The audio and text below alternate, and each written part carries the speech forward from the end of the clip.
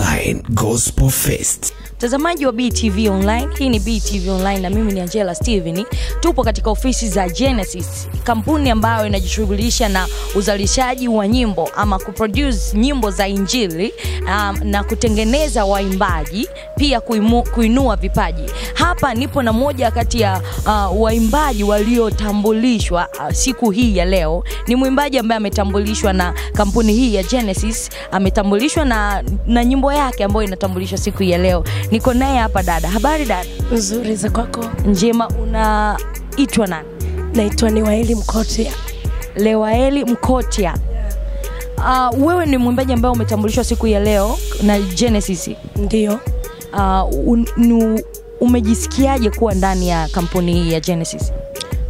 Kwa kweli nimejisikia vizuri sana. Nimesikia kitu cha tofauti ndani yangu.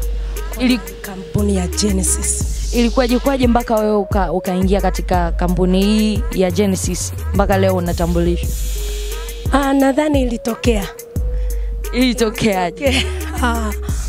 Ulipenda ama uliitwa ama ulifanyaje mpaka ukaingia katika kampuni? Nilipenda, nilikuwa naisikia tu.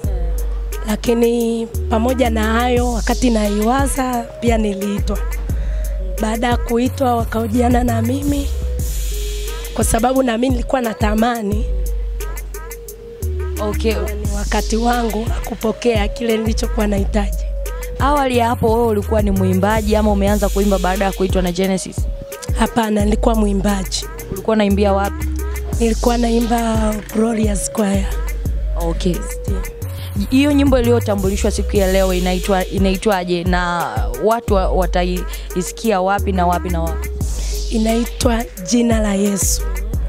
Wataisikia kwenye redio, kwenye televisheni, habari maalum, FM, redio nyingi. Yeah. Asante sana dada. Huyo alikuwa ni dada ambaye ametambulishwa siku ya leo, mwimbaji ametambulishwa na kampuni hii ya GENECIC.